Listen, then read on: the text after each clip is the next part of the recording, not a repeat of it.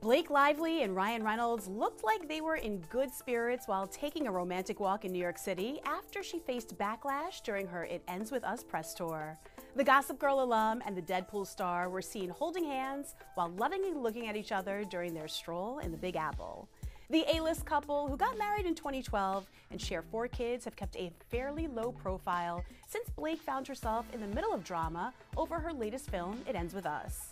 The actress started promoting the movie, which is based on a 2016 Colleen Hoover novel and deals with domestic violence, when fans called her out for not addressing the serious themes in it.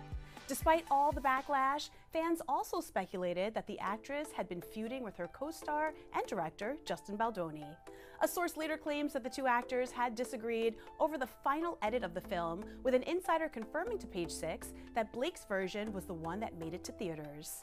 Another source told us that the Jane the Virgin alum made Blake feel uncomfortable about her postpartum body.